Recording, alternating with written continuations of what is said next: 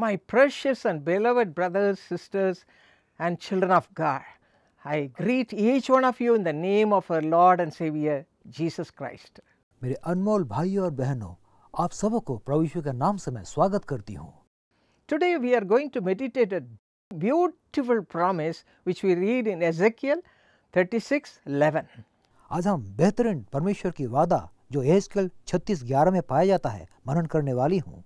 I will make you inhabited as in former times and do better for you than at your beginnings. Then you shall know that I am the Lord.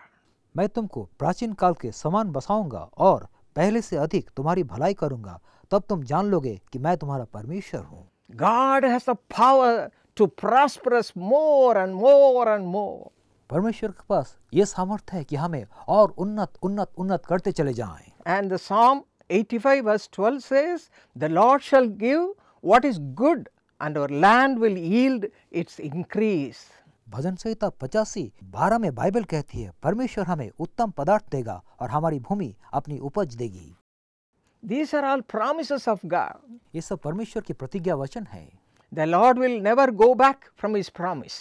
परमेश्वर अपने वादों से कभी नहीं मुकरेंगे। So when you go through the Bible, when you read the Bible, when you come across the promise verses, you have to claim it for your blessing.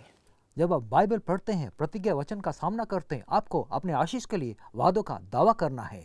If you read Psalm 23 verse 1, David writes, he is my shepherd. अगर आप भजन संहिता 23:1 में पढ़ते हैं, परमेश्वर मेरे चरवाहा हैं। The Lord is my shepherd. परमेश्वर मेरा चरवाहा है। My savior.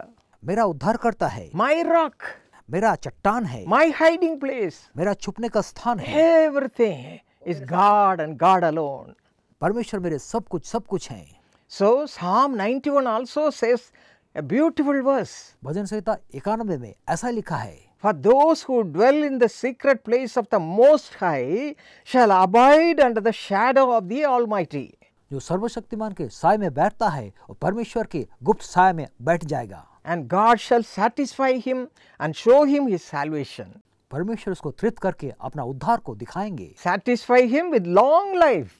लंबी उम्र से उसे तृप्त करेंगे। He will be your health. वो आपके स्वास्थ्य बन जाएंगे। He will be your blessing. वो आपके आशीष बन जाएंगे। All blessings will be upon you when you have Jesus in you. आपके पास अब जीसस रहेंगे, सारे आशीष आपके जीवन में समा जाएगा। Psalm 128 verse 1 also says the same thing. भजन संहिता 128 के 1 में भी ऐसा ही बात कहता है। We have to have the fear of God. हमें परमेश्वर के डर को रखना Then है। the Lord will be pleased with us. परमेश्वर हमसे प्रसन्न हो जाएंगे। And will be watching us all the time. वो चारों तरफ हमारे ऊपर नजर रखेंगे। And he will increase all the blessings in our lives. हमारे जीवन में सारे आशीषों को बढ़ाएंगे। More than what we think or desire in our heart. अपने दिल में जितना सोचते हैं, जितना चाहते हैं, उससे ज्यादा आशीष देंगे। According to Ephesians 3:20. इफिसियों 3:20 के अनुसार। So let us ask the Lord, Lord, here am I. Bless me, Father. I want to follow you. I want to lead a pleasing life before you.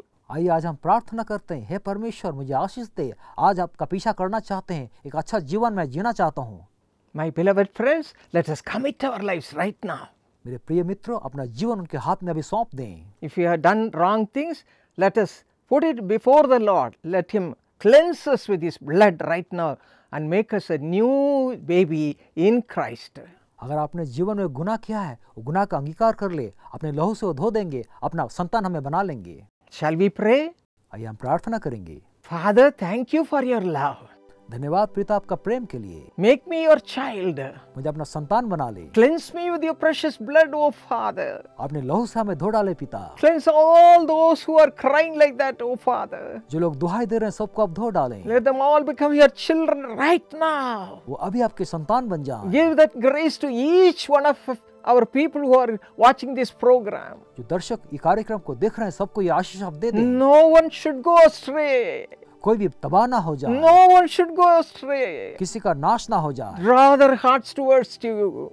उनके दिल को अपनी ओर खींच ले। Draw their hearts towards you, O Father. पिता उनके दिल को अपनी ओर आकर्षित कर लें। Let them become your children, वो आपके बच्चे बन जाएं, so that they will be increasing in all their blessings. ताकि हर एक आशीष में वो बढ़ते चले जाएं। Whatever blessings they need, I know you know their hearts and you want to supply all their needs right now, O Father. मुझे पता है उनकी हर एक आशीष, हर एक जरूरत को अभी आप पूरे करने वाले हैं। Bless each one, Master. आप सबको आशीष दें।